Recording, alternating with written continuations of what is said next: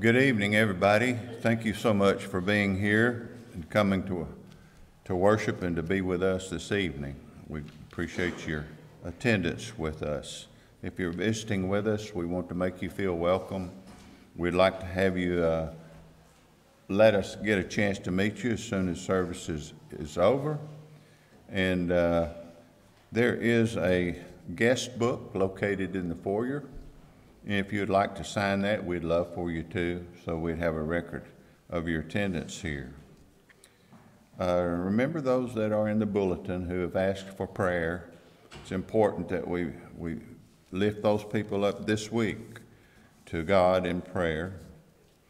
Financial statements and notes from the business meeting is on the table in the back, and that business meeting occurred Saturday morning, so you can get those business meeting notes if you like. Just take a copy off of the table. Mike, what's the deal on pictures tonight? Are we done? We got most of the ones on the list this morning, but if anyone needs one, I do have my camera in the car. We can do it right after. Okay. Anybody needs a picture, you can see Mike even tonight. Thank you, Mike. Sign-up sheets for people who are willing to teach nursery or lead prayers or do other chores and tasks here in this congregation. We would love for you to take one of those sheets. Well, I think there's an individual sheet for each job, isn't there? Individual sheet for each job, so you'll need to look through there and find your preferences, and please sign up for helping out and doing and working at the congregation here. Those sign-up sheets are also on the back table.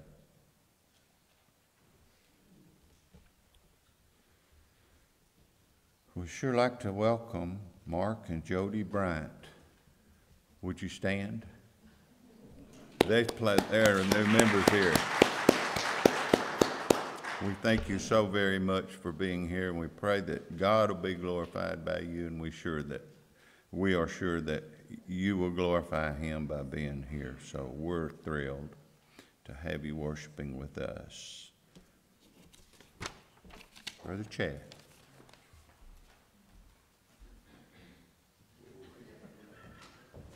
That's the most news I got. Nothing else. I might have thrown my back out a little bit with that. No. All right, we're going to start out with Give Me the Bible tonight. If you need a songbook, it's 450 is what it is. Give Me the Bible. We're going to do all three verses. Give me the Bible, star of gladness gleaming, to cheer the wanderer on a tempest calls. No storm can hide that radiance peaceful beaming, since Jesus came to seek and save the lost. Give me the Bible, holy message shining. Thy light shall guide me in the narrow way. Precept and promise, law and love combining, till night shall vanish in eternal day. Give me the Bible when my heart is broken, when sin and grief have filled my soul with fear. Give me the precious words by Jesus spoken. Hold up faith's lamp to show my Savior near. Give me the Bible, holy message shining. Thy light shall guide me in the narrow way.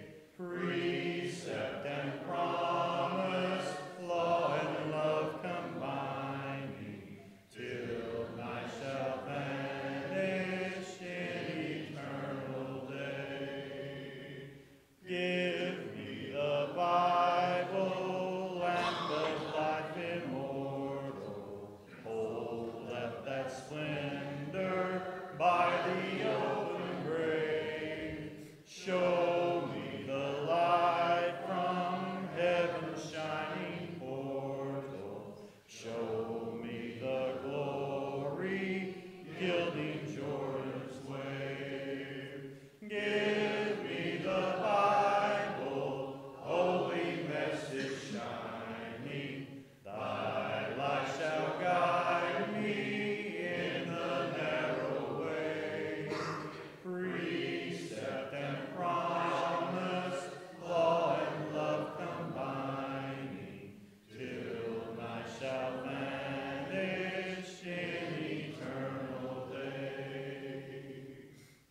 Next song, 615. He keeps me singing. He keeps me singing.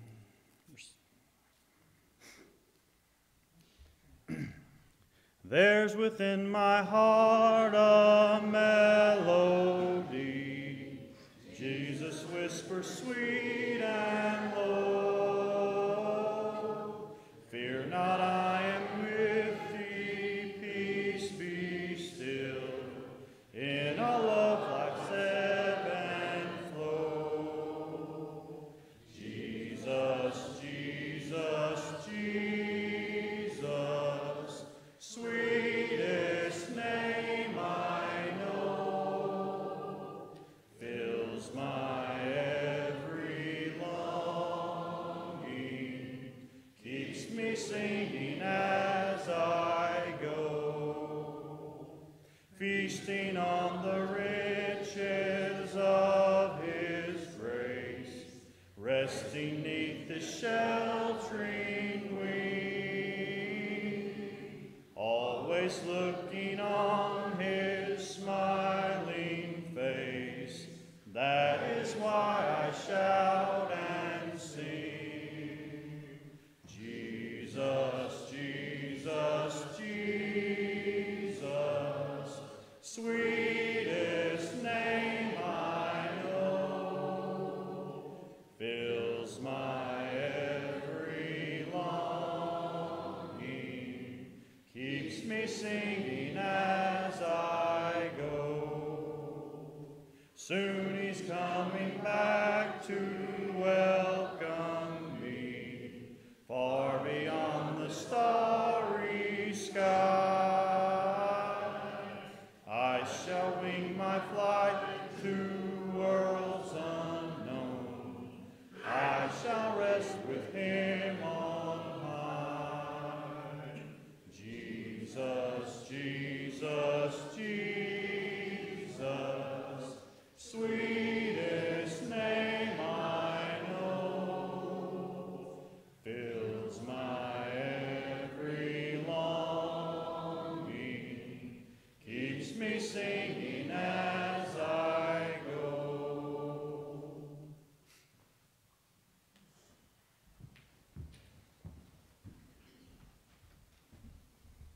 Shall we pray? Father in heaven, we do come to you thankful for being able to be out again tonight to worship you and to call attention, Father, to your great name and your power and your glory and your mercy and your grace toward us. We're thankful for that grace, Father, for without it we wouldn't have hope for eternity, but with it we have all hope now and later. Father, we had a great Lord's Day morning already. Good things were done and said. Thankful for the members that meet at this place, the effort that they put out, all the good things they do that sometimes go unnoticed. Just grateful to be here, Father, and to serve you.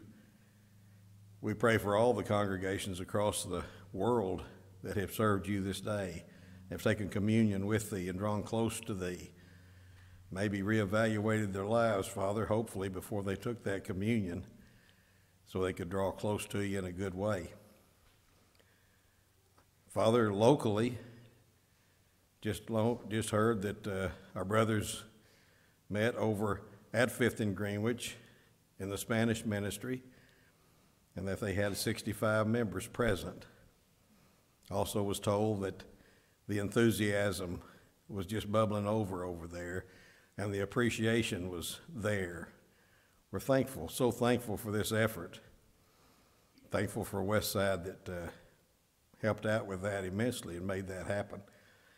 We hope and pray, Father, that that's a great mission and that they can fill that building up soon. We ask now that you'd be with us as we continue this service. Help us listen attentively to the sermon. Help us to sing praises to your name. Help us to get a real enthusiasm for the week that waits. And help us go out and sow the seed of the kingdom starting tonight and tomorrow as we go in our workforce. It's our prayer in Christ's name. Amen.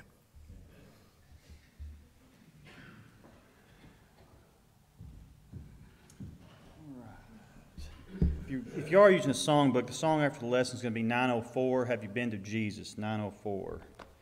Song before Luke's message is going to be Stand Up for Jesus, 648. If you would, stand up for Jesus. We'll be singing the first and last verse of this song.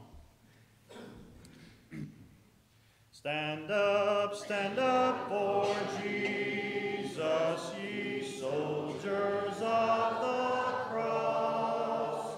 Lift high his royal banner, it must not suffer loss. From victory unto victory, his army shall he lead, till every foe is vanquished, and Christ is Lord indeed. Stand up for Jesus, the strife will not be long. This day the noise of battle, the next of victor's song. To him that overcometh, a crown of life shall be. He with the King of glory shall reign eternally.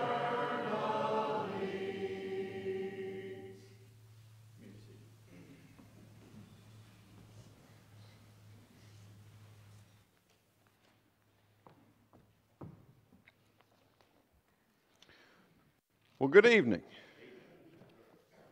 Wonderful to see Mark and Jody place membership. I was running around out in the middle of nowhere a couple days ago. Well, Jim Killer will know where this is because it was right across the street from Johnny's place. Some of you know where that is. The great metropolitan area of Pleasant Grove, or Bullfrog Valley, whatever you want to call it. And I was looking at putting up a deer stand over there, and I was walking down the road, and a UPS truck came cruising by. And then it started slowing down. Then it turned around. And then it started coming back towards me, and then it started, and I was started a little what? And I thought, well, Johnny must have got a package. And then Mark opened the door and said, "You okay?" I'm not really, but you know, that's another story. We're glad to have you. I'm glad to have everybody here this evening. Sometimes, like this morning, for better or worse, that sermon was one of those that just came to me because, well, you just read a passage and something sticks out to you. And here's another one tonight that kind of just built into what it is based on a passage that just kind of caught my eye. This is a conversation in Luke 12. There's actually a couple of conversations here. There's one between a really selfish young man, and there's another conversation that's between a gentleman who thought he had everything in the world and God. And at the end of that conversation, in Luke 12 and 20, it says, "But God said to him, 'You fool.'" Remember this morning? Paul said, don't live as a fool in Ephesians 5 and 15, but live as someone who is wise. God looks at this man and he says, "You've lived as a fool. This very night your soul is required of you. And now who will own what you have prepared?" I don't hardly watch any television anymore, but back in 2012, there was a series on the History Channel. And some of you may have seen this, but it's called The Men Who Built America. Did anybody see this? If you haven't, I see one hand. It's a fantastic series, and I would encourage you to watch it. But it's built primarily around 5 individuals, and they are really responsible for what we would call the infrastructure of the modern United States. There's Cornelius Vanderbilt, born at 1794, died 1877. He basically rewrote the geography of the United States through railroads and through shipping and inland water trade. When he died at 82, he was the wealthiest man that the United States had ever seen. And then there's one that everybody's heard, or at least the last name most people have heard, and that would be John D. Rockefeller. Born 1838 through he lived through 1937. He was the founder of Standard Oil. He gave the country cheap kerosene and introduced the world to this strange substance we're going to call gasoline. You know anything about that? Anybody bought any lately? Or could you afford to buy any lately? As a single individual, this may not sound like a lot, but he was 2% of the U.S. economy. One person. John D. Rockefeller could make a decision financially or in business, and it would affect every single American on a daily basis. He had that kind of power. He could influence the direction of the whole country. And then there was a gentleman by the name of Andrew Carnegie. I've heard his last name said Carnegie. I don't know. You guys decide. He was born 1835. He died in 1919. And he was all about steel. He built, essentially, the U.S. steel industry, and he led its expansion. And any major city that you go into, there is Carnegie Steel there. And then we can think about John Pierpont Morgan. Born 1837, died 1913. He controlled the flow of money, essentially, in the United States. He owned Wall Street. And his financial decisions, his personal decisions, think about the power just for a moment. If you made a financial decision and it affected people in India, and it affected people in South America and Canada, that is, and all over the world, he owned Wall Street. And then there was Henry Ford. If you don't know who any of these other people are, I mean, you know who started the greatest car company in the world. They're in the process of wrecking it right now. But it was at one time. In the 1930s, Detroit was the richest city in the world, largely thanks to Henry Ford and some others. He was born 1863, died 1947. He brought manufacturing to a place that no one thought possible, and there's a real argument that he's one of the individuals who is responsible for us winning the Second World War with his assembly line production, which he invented. Even in the 1930s, he brought untold wealth into his life and to those around him as the Great Depression descended. Think about those men for just a moment. You couldn't get any richer. In today's money, they're worth hundreds of billions of dollars. And hold on to that for just a second. In 1 Chronicles 29 and 11, the writer of Chronicles says, "Yours, O Lord, is the greatness and the power and the glory and the victory and the majesty, indeed everything that is in the heavens and the earth. Yours is the dominion, O Lord, and you exalt yourself as head above all. Both riches and honor come from you, and your rule over all, and in your hands is power and might, and it lies in your hand to make great and to strengthen everyone." For these men, their money, their power, or at least their perception of it, was their legacy. And yet, where are they now? And where is that fortune? And where is all that they built? God asked this man, this barn builder, who will own what you have prepared? You know what happened to all these folks? The kids have squabbled over it through the generations. The money has, in many cases, been squandered. Standard Oil was broken up as a monopoly into all the names that you know today, Chevron and Exxon and on and on. And as we look at our own lives, we need to realize that we have a stewardship. We may never have, we'll never have, that's for certain, the kind of power and money that individuals like this had in this world. But God has given me a life. And I wonder if people like this, or if these men ever stopped and said, you know, God has given me this. I'm going to let Him have my life. for the most part, their empires were about them. They were about who could get the most and who could build the most. Although I will say that Carnegie and Rockefeller in the end decided to see who could give away the most, but even that was about them because they wanted their names on all the buildings to this day that still bear those names. In Luke 12, there's a fellow that at least in spirit is much like this. He comes to Jesus as Jesus is teaching. Well, Jesus is almost always teaching, and Jesus had been saying things like, you need to confess me before the world. You need to not worry about who can destroy the body, but he who can destroy the body in soul in hell, as he often did. And a guy just barges in, it would seem. It doesn't even appear that Jesus knew who this man was. Maybe he had had some dealings with him on a previous occasion. But this gentleman runs up to Jesus, and in Luke 12 and 13 he says, Teacher, tell my brother to divide the family inheritance with me. And I'm particularly sensitive to this, and those of you that have taught are as well. You got a lesson plan, and you know what you want to do, and then somebody just blurts something out to just completely derail what you're trying to do, and you can get pretty upset by it.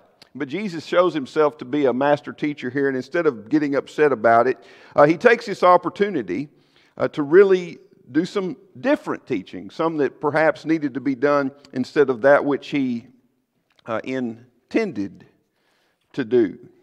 Here's a man who could think about nothing but himself. He could think about nothing but his own wealth and his own power. He was truly the center of his own universe, and everyone just orbited around him. When I think about the church, one of the worst things that can ever happen to us is for us to start thinking about what we want and what we need, instead of thinking about that which is happening and what is occurring in the lives of those around us. You know, Jesus came to earth because there were a lot of things happening in your life and in my life and in the lives of every human being so that we could be close to God. It was all about you. He didn't have any reason to come otherwise. I mean, why? You think about Philippians 2 and all those wonderful things that Paul says are all those amazing things where he gave up all of the prerogatives of deity and the wonderment of heaven. So Jesus here decides, instead of dismissing this fellow, although he does to some degree dismiss him, he decides to respond, and probably not in the way that he expected. He looks at him, and there's disdain in this. The original language will kind of bear this out. Sometimes righteous anger is entirely appropriate, and Jesus shows some of that. He says, man, who appointed me judge over you? In other words, what business of this is mine? You go and take care of your business. I'm not getting in your family business. I don't know if you guys have a policy about that or not, but I try to stay out of family business. And Jesus didn't want anything to do with it. So he said, man, who appointed me a judge or an arbitrator over you? And then he said to them, and this is where he shifts gears a bit. He says, beware. All right? Beware and be on your guard against every form of greed. For not even when one has abundance does his life consist of his possessions. That is diametrically opposed to what your culture has taught you your entire life. The culture that we live in. Somebody might take a certain objection to this, but the only way I know to say it is that there is a satanic idea that is constantly in our face, and that is that my life does consist of my possessions. So I need to be like an Andrew Carnegie, or I need to be like a John D. Rockefeller. I need to aspire to that. And yet there is this futility in it because, as God says to this, or the gentleman in the parable that follows this, when you go, who will get all that you have acquired? There was a purpose in Jesus' questions. He wanted this man to know that God is not some divine referee. You know, God's not in the heavens for me to say, okay, Lord, I need you to do this and I need you to do that. He's not running around up there pushing buttons and fixing all of my problems. Jesus wanted him to focus on the root cause. This man didn't think there was anything wrong with him. But all he thought about from the moment he got up till the time he went to bed is, what is mine? Give it to me.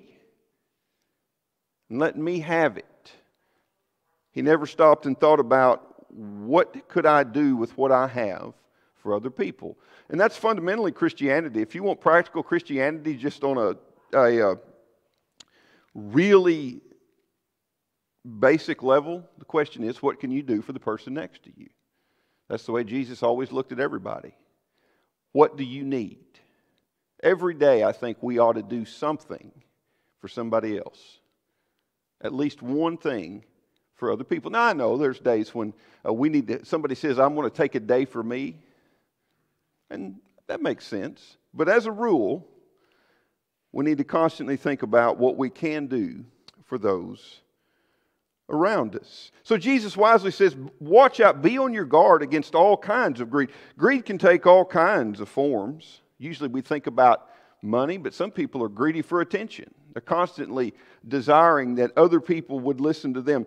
They're greedy for influence. They're greedy for a particular position. I've seen this in the church. Somebody wants to be on a committee, and they really want to be on it, and they want to head it up, and they're going to build it, or they're going to make sure that it happens. And well, if I run over somebody in the process and getting things done the way I want them, see, that's the greed there.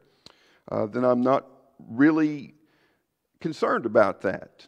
That's to be blind to something that's really deadly to relationships and to the church. One can even be really greedy for spiritual things. I can think of Simon.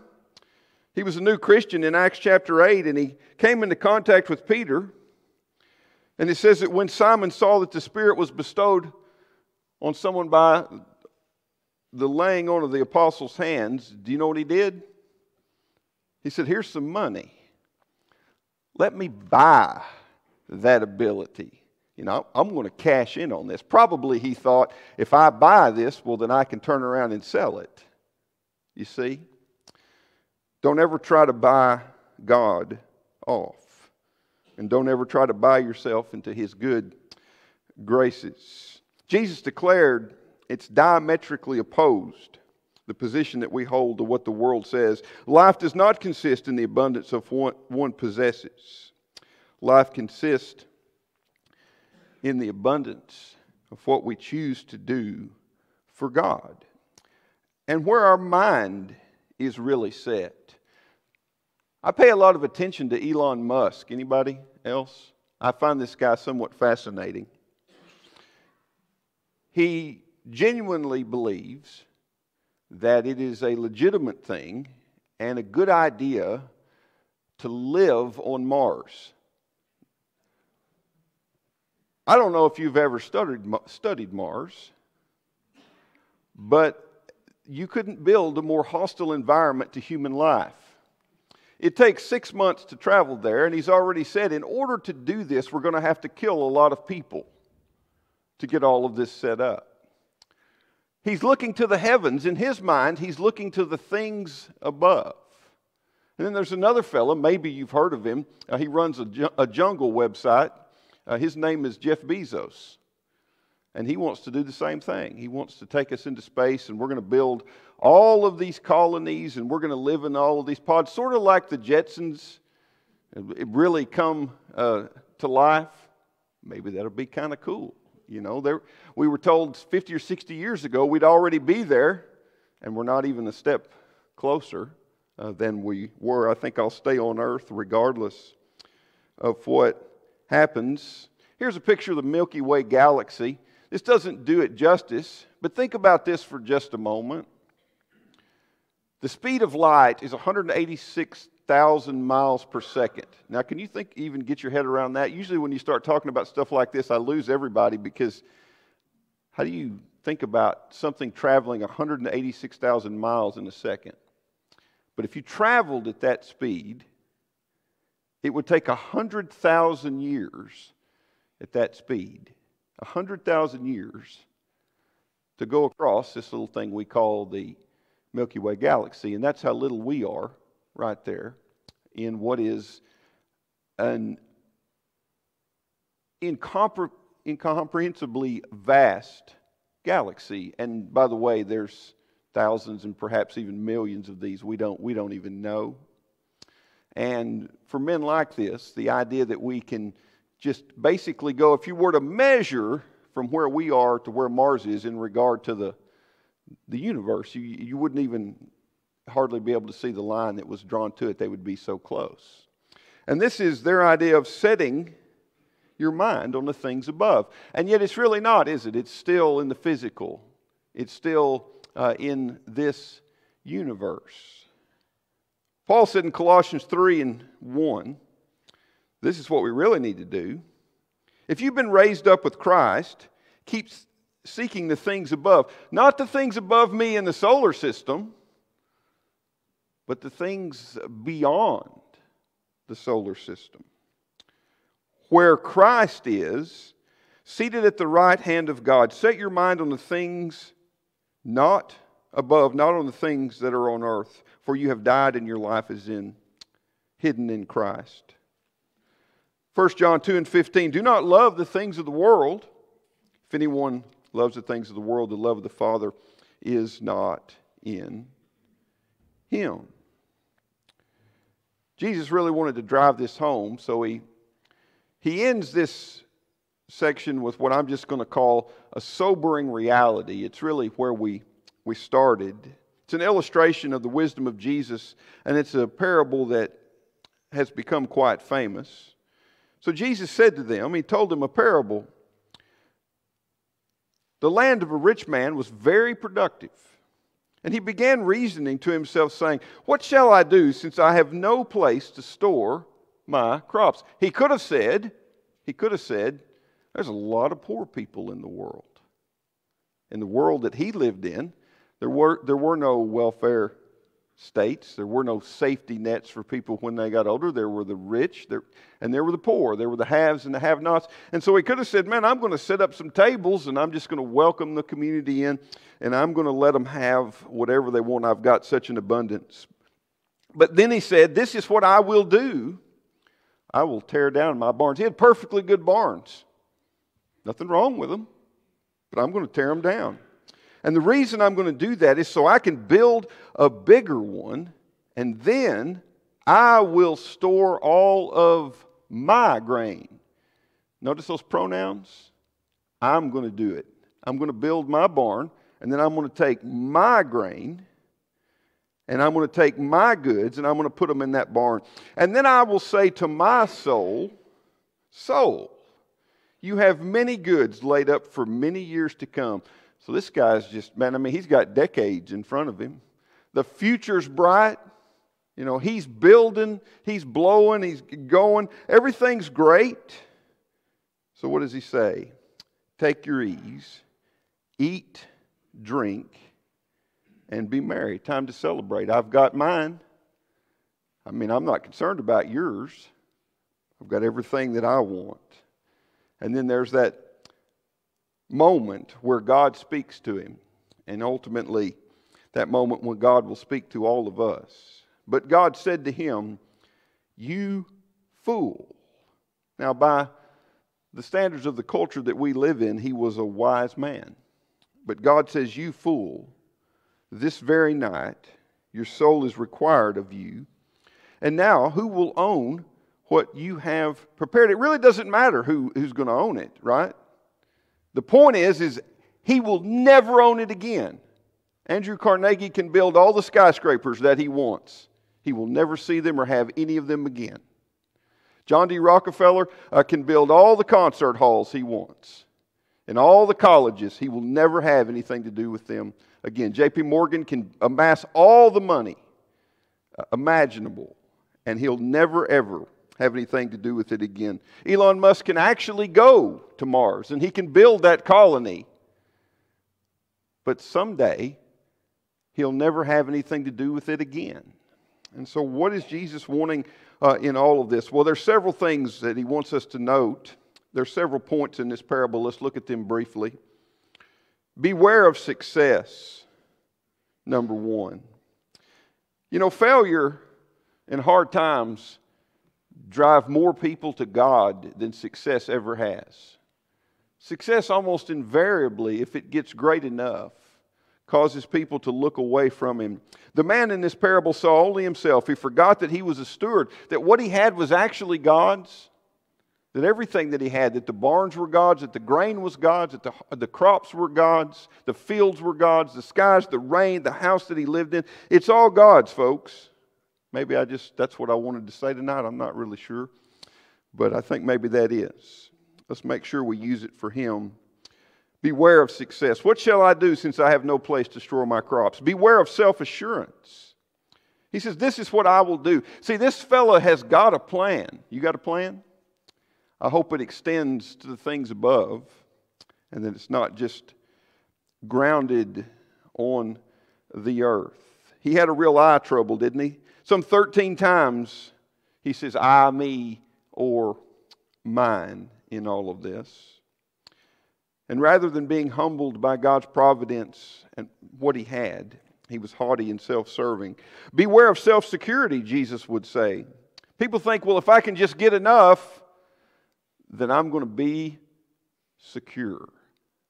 I've been around people who really did think this, and people in the church. And what I found that was really sad was what they really became was really worried about everything that they had.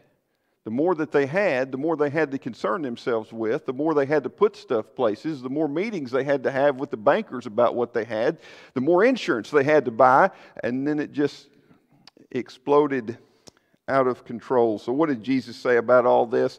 Do not store your treasures up on earth where rust destroys and where moss destroys and where thieves break in and steal, but put them in heaven where there are no moths. I'm just tickled to death to find this out. There are no moths in heaven. And there's no rust. I don't know. I don't know what else you say about heaven, but we know that much. And there's no thieves. There's nothing I hate more than somebody stealing something from me.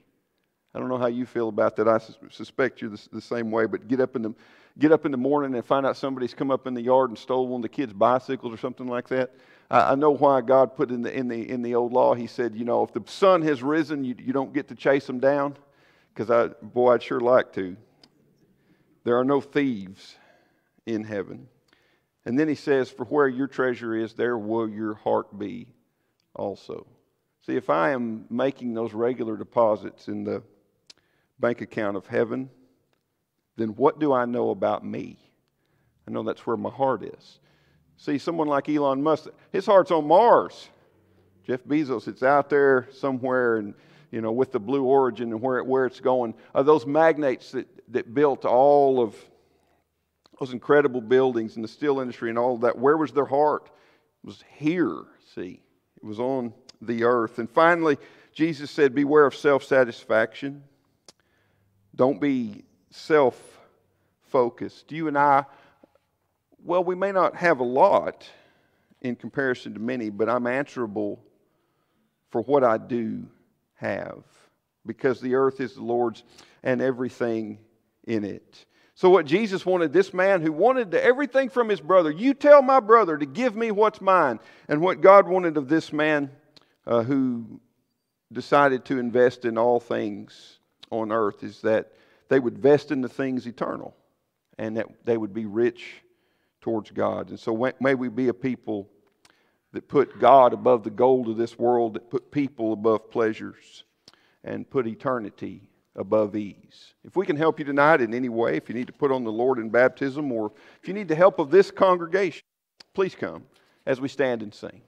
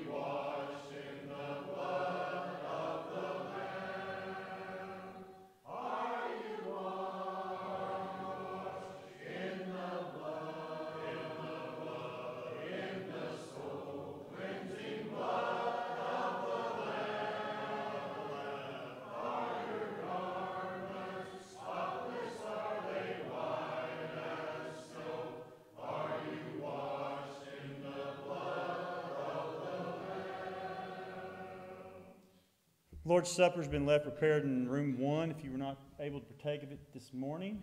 During the song, if you can dismiss back there, and there'll be some guys in the back waiting to give that, waiting for you back there. Tonight, we do have I failed to mention this morning, we got a 6th grade and under Devo tonight at the building. And then we've got a junior high and senior high Devo at Dan Dolores' house. And are there any other announcements we have before we go? All right. Abide with me.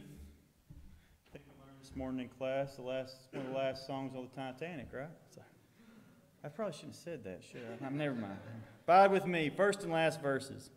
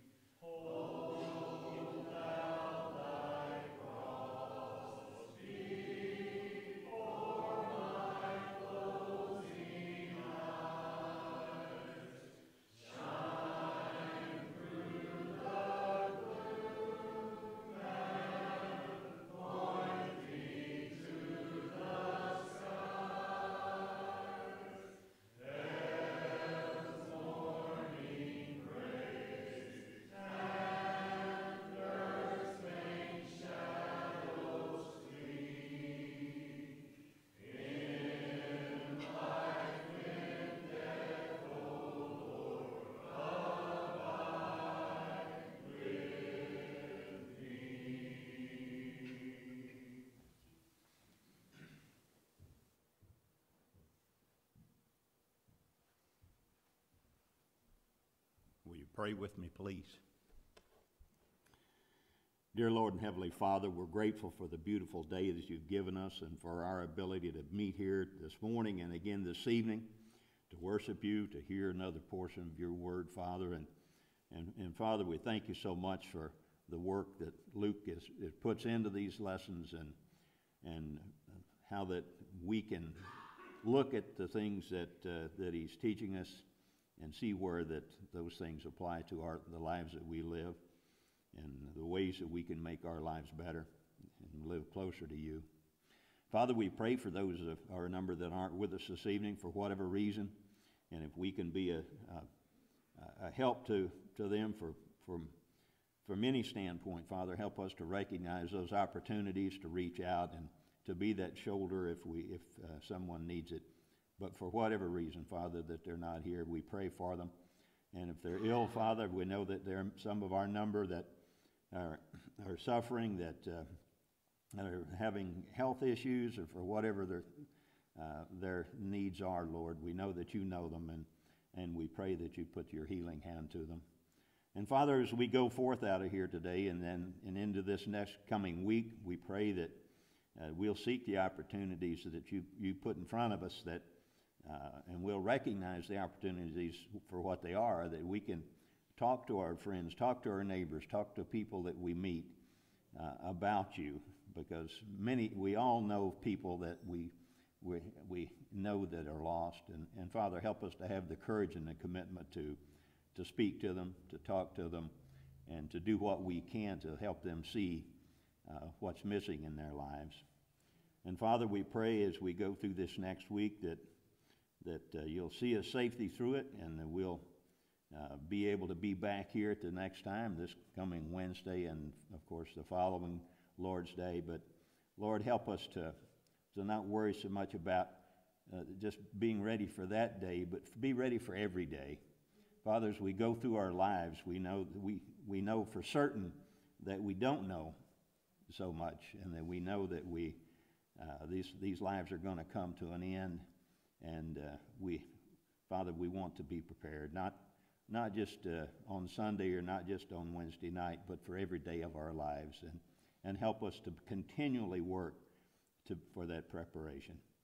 Lord, we thank you for all that you do for us, and help us to never lose sight of where all these good and perfect things that we enjoy so much in this world come from. We thank you for the blessings that you give us each day, and we do appreciate, but Father, we very often forget to thank the real creator of the things that we enjoy so much, the things that make our lives easier, and the things that we very often don't appreciate. Lord, walk with us. In the end, we ask that you give us a home with you. Father, we know that there are times that we'll sin, and that we may not recognize it at the time, Father, but help us to recognize those mistakes, and we ask your forgiveness as we repent. These things we pray in Jesus'